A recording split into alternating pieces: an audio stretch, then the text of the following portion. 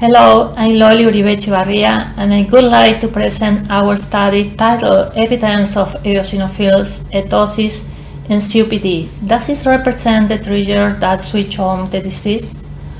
Although the current chronic obstructive pulmonary disease COPD epidemic is in part due to smoking, an important pathophysiological aspect is that not all smokers develop COPD with a cellular and molecular basis to predict which smoker will develop the disease being completely unknown. Furthermore, the reason for the lack of achieving an attenuation of inflammatory signs even year after having discontinued smoking is still far from being clarified, thereby representing a real challenge for research related to this field.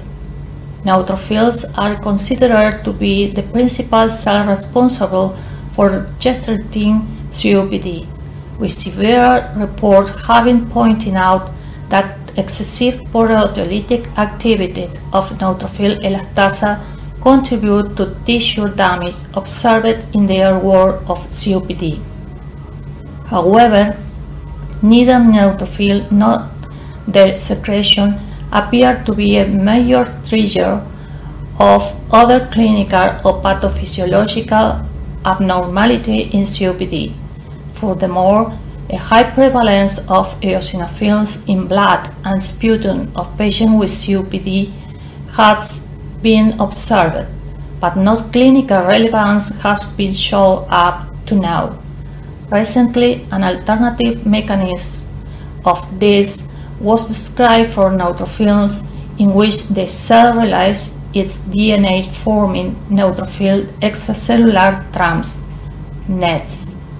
This original cell death process, referred to as NETosis, is distinct from apoptosis and necrosis, and that need to be removed quickly to prevent further tissue damage or autoimmune phenomena.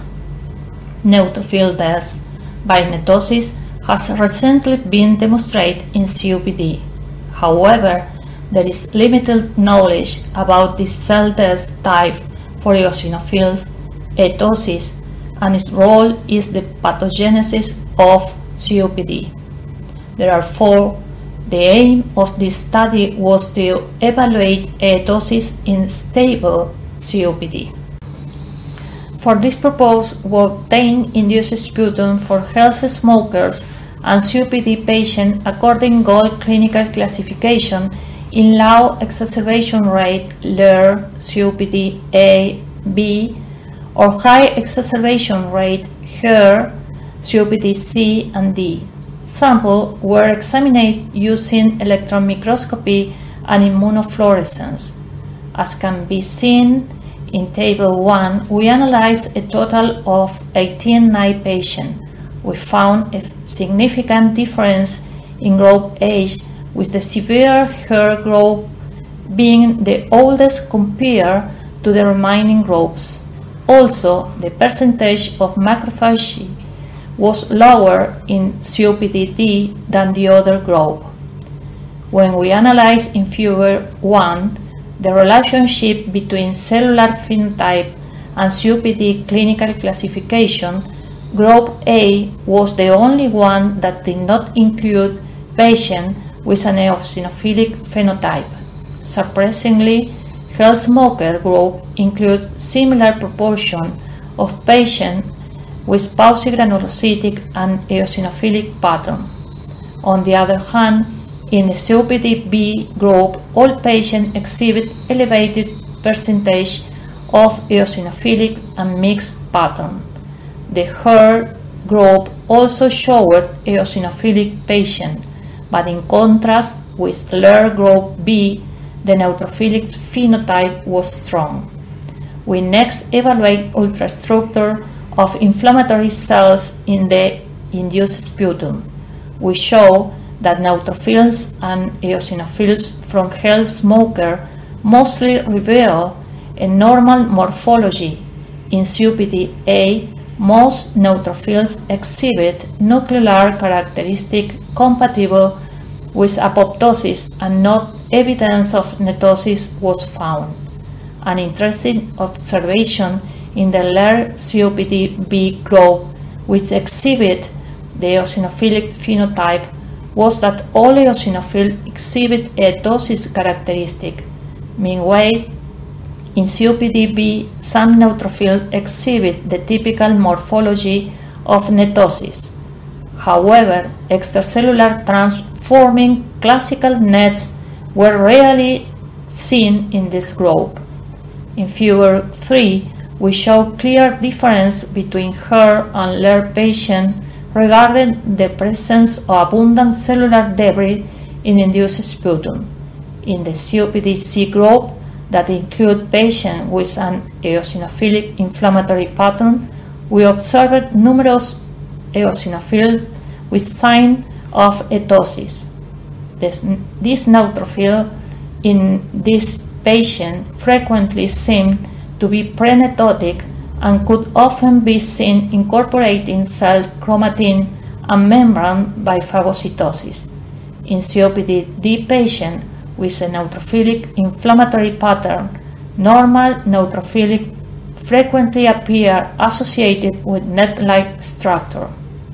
By DAPI staining on semi-thin section of induced sputum, we confirm that neither health smoker nor COPD-A patient exhibit extracellular DNA.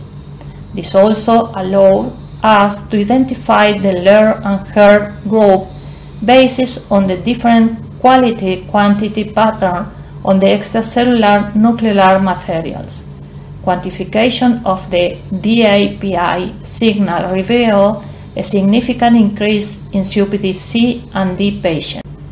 EETosis occurrence was confirmed by immunofluorescence with typical image of extruded DNA associated in part with the major base protein. The typical morphology of NETosis could also be detected in the induced sputum of COPD-B, clearly recognized by the presence of neutrophils elastase colocalized with DNA. COPD-D patient with a neutrophilic inflammatory pattern frequently appear associated with net-like structure. Finally, we quantified the proportion of EETosis and NETosis at ultrastructural level. The analysis confirmed that EETosis is predominant in COPD-B and C, where NETosis is particularly abundant in COPD-D. In summary, this is the first study that demonstrates EETosis at different stages of stable COPD. The results suggest a role for eosinophils in COPD pathophysiology, especially at the beginning and during the persistence of the disease, regardless of whether the patient quit smoking, with EETosis debris probably stimulated neutrophil chemotaxis and triggering uncontrolled NETosis.